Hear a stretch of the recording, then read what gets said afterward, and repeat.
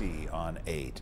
We first told you Brezee-Barr's story back in February, and tonight her family telling Channel 8's Mackenzie Johnson about her final few days. Mackenzie?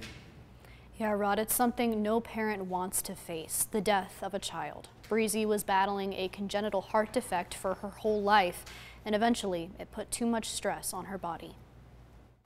Then everything was fine.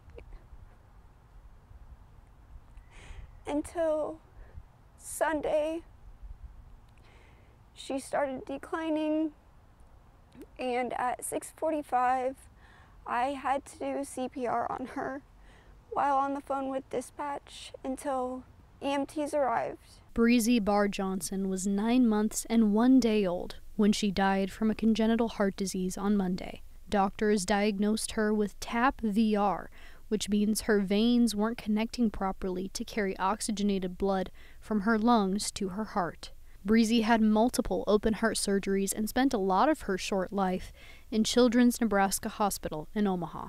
But this past Sunday, her heart stopped. She was flown to Omaha with doctors performing CPR multiple times over the course of 24 hours. Then at 7:05, they decided to stop doing CPR, and that's when she passed.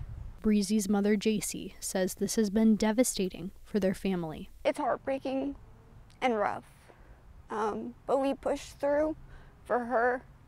She fought her hardest, and you could tell that she was just not ready to give up, but her body was just done. It couldn't fight anymore. JC wants to raise awareness about congenital heart diseases, which affect 1 in every 100 babies born in the U.S. I had no idea about CHD until I had her. Just because a baby has a CHD doesn't make them any more different than a regular baby. They may struggle, but they will fight. Brezee was a fighter, but that's just one thing her mom will miss about her. She says Brezee has changed her life for the better. She actually brought the light to everybody's lives the past 9 months. Her smile, her giggling. If you were having a bad day, if you just look at her, she would just make you happy. Now, JC says their family will keep Brezee's memory alive by continuing to spread the word about congenital heart disease. The family has a Facebook page that shares more about Brezee's journey. You can find a link to it on our website at klkntv.com. And we appreciate them sharing their story with us.